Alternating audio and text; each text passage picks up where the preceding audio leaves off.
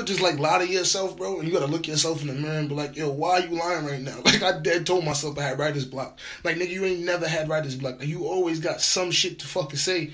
It's just that sometimes you don't feel like expressing that in the moment. Every day you're not supposed to write. Like there's certain days you're supposed to sit there and reflect and read and take things in. I just think that I could just write, but it wouldn't be from the depth of my soul. I need to just take information in right now.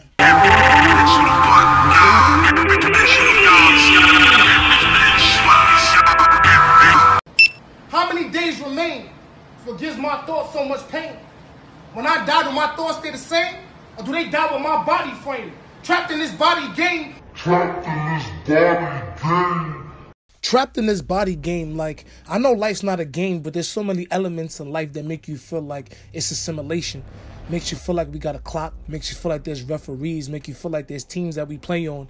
So sometimes I wonder, like, that little voice inside of your head, like your conscious mind versus your subconscious mind. It's like, is that little voice inside of your head your bid emoji? Like, out here in Brooklyn, fake nervous as fuck. About to go to like Nike. You know what I'm saying? They picked me to design this Air Max and all that. They give me a pass on my face on it and all that. Like, yo, we really in the Nike lab, like, making shit happen. Like, it was a dope-ass experience. Like, I guess it's my perfect opportunity to get my one. Hey, Kung Fu style. On air, what's good, what's good? We're designing shoes in here. What's up? So we at the mood board station right now. We got to create your mood board, so you print your pictures out. I print out a bunch of pictures that represent New York for me. Everybody's catching their vibe. This station, you get to pick what shoe you want to use. You got 10 Air Max to choose from. I choose the Air Max BM because it's not as popular, you know what I'm saying, chip on the shoulder type thing. But everybody's catching their vibe. But what does New York need? It need time and money. That's the common denominator in New York. How much time you got, how much money you got. So once I got to my board, I'm thinking like, yo, so I had Biggie on my board, had Max B on my board, had Barcodes on my board, Sarah Jessica Parker. But the whole vibe was just simply, what is time and money in the concept of New York? So the train is time and money. I took that L. I ain't gonna lie, I took an L. I took an L all the way. Alright, it's been like a year, so I can admit my shoe was fake trash, and it was trash that I wasn't myself. I went in there thinking less is more, or making a shoe of more to design. And if I was just fully my creative self, I know how to make like a wavy ass shoe, and I'm upset at this moment that I didn't make the shoe that I originally thought to make. But it's like, yo, it is what it is, man. Like, you always gonna lose when you're not yourself, and that's 100% of a fact. Like, the concept of time and money was cool, but, like, there's other elements in the way I could have made the shoe, and plus, like, I took that L. I ain't gonna lie, I took an L. I took an L all the way. And plus, sometimes you gotta look at what won. Like, an Asian nigga eating a bacon, egg, and cheese won. Like, always been to sneakers, always been to Nike. I'm actually wearing them now, like, my favorite pair, the infrared 90s. Really brought me, like, connected with the city was the bacon, egg, and cheese sandwich. $5 in your pocket as a kid, you're unstoppable. We would just grab a sandwich and sit on the curb and just like, it was kind of like our hangout spot. It doesn't matter where you're from, doesn't matter how much money you make, you know, where you live in the city. If you're a true New Yorker, you go to the bodega. Every bodega, like, no matter what borough and what neighborhood, bacon, egg, and cheese sandwich is the same. That's one thing I see that really connects everyone in the city. Once I thought of like an Asian nigga eating a bacon, egg, and cheese won. Like, he made a shoe about a bacon, egg, and cheese.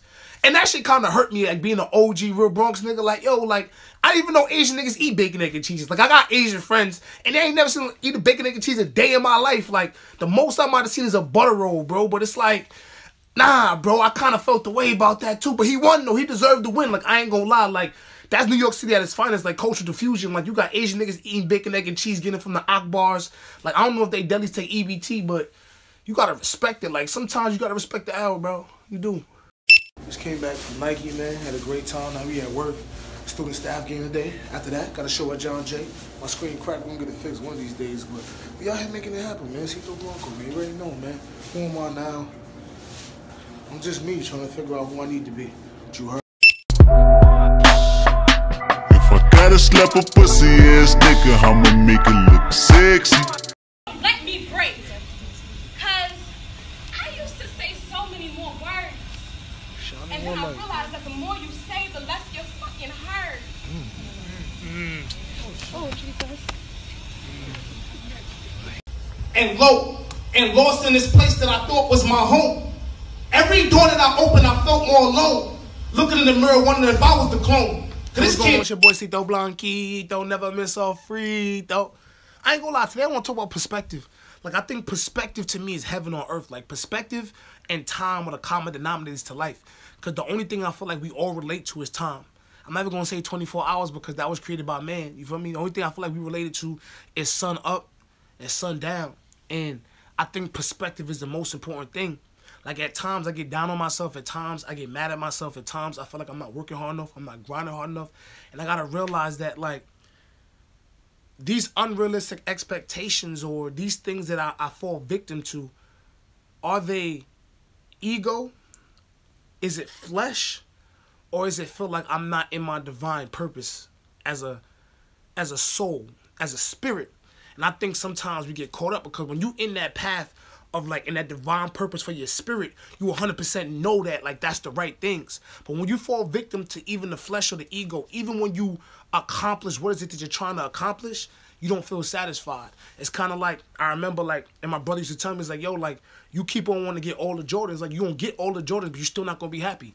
Like, there's always going to be another Jordan, always going to be another Pell, always going to be another Silky. There's always going to be something else that you're going to feel like you need to validate who you are and what you want to be in this world.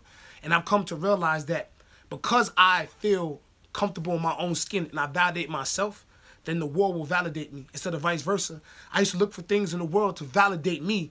So if the world validated me, then I'll feel validation within myself. But I realize because I'm great within me and I love me, the world can only give me what I am because I attract that love in that same light. And I think that's the space and the perspective that my art comes from. So any given time that I feel like it's not coming from there, sometimes you got to put the pen down. Like, we all could write about things. Like, I write almost every single day. I'll never stop writing. But it's like, what is it about? Like, I was talking to my homie Mal yesterday, and I said something. He's like, yo, bro, you got to write that down. It's true. It's like, yo, if the world has 16 bars, can I get one letter? Like, if there was 16 bars in the world, like, can I get one letter? Can I get, like, one comma, one period? Like, think about the impact of what that means. Like, think about how many people that have walked this earth that have made impacts that change our life on a day-to-day that we don't remember. Like, a toilet might be one of the best inventions ever, but nobody can tell me who invented the toilet. Don't nobody know who invented the toilet. We know who invented the light, but it's kind of like, after he invented the light, you still have to go take a shit. You feel me? Like, who invented the toilet? Who invented that running water system? Like, things like that we take for granted. And it's kind of like, for me to ever think that there's going to be a time in history where my name can be remembered without, like, putting a certain amount of effort or work in is kind of crazy. When you was sitting there fighting over peanut butter and jellies, sitting there playing sporks, sitting there hating them like freaking mad chocolate milks, and you think about all the stuff you've done from now till then. All of it. How you feel? And a lot of that shit, I sit back up like, yo, like, there's a lot of dope times, a lot of great situations, a lot of painful situations as well. But you learn from those things. Like, things like that, like, you grow from, like, it's so wild, but it's like, as much as, like, I love the joy, I remember the pain the most. It's like every time I lose $20, I remember it, but I don't remember when I find $20. And I think that's the crazy thing about life. It's like, we always remember, like, when we get hurt, but we don't remember when we heal. And I think I want to bring more of a perspective and a light to, like, understand that healing holds the same amount of value as the pain. And I feel like, especially in this world and society, we don't do that. And I want to do that. And I want to put my light to that. Like, I just look back and realize, like, yo, bro, like, even though it was a contest and even though I didn't advance, like, I designed a shoe at Nike.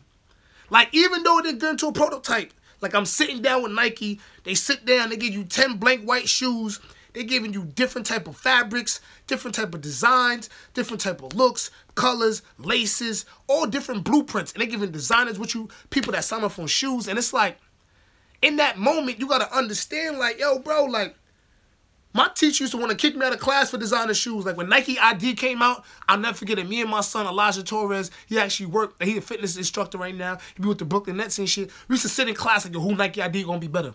You feel what I'm saying? Like, who gonna design a better shoe? And we used to get kicked out of class and teachers get mad at us for that. So almost 10 years later, to be sitting in any space of Nike, I don't care where it's at, to design a shoe is a big thing. But it's kind of like, at times I'm like, damn, they ain't picked my shoe. Dang, I could have been this, it could have been that. But it's like, but look at what it actually was, though. Like, look at that perspective. Like, look at what it is that you actually got to do. And sometimes it's like, to me, like the silver lining, like living on the silver line is the best place you can live in life.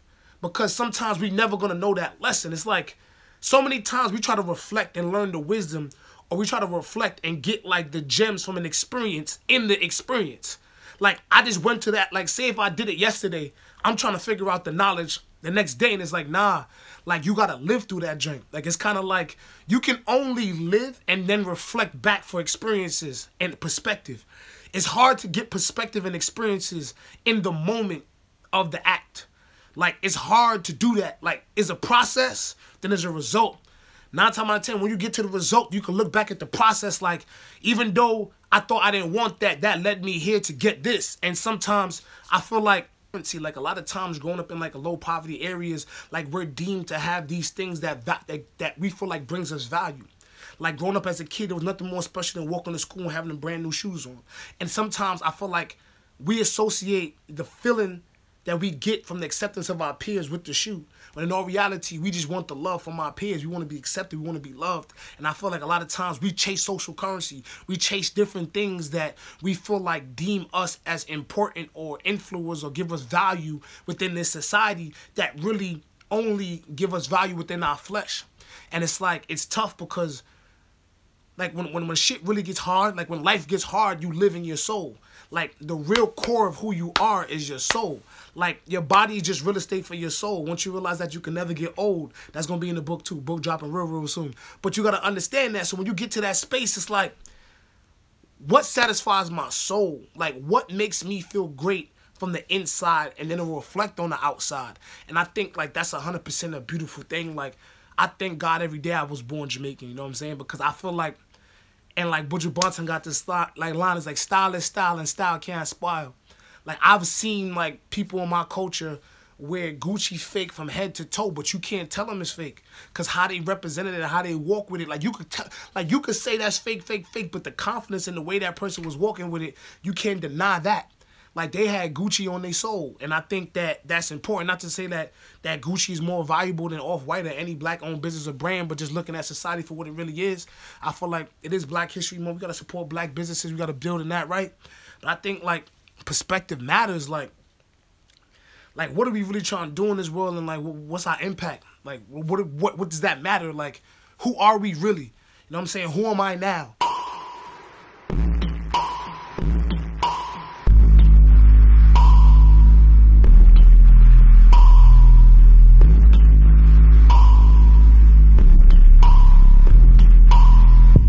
Drop the moonlight and magnolia, Scarlet. So things have been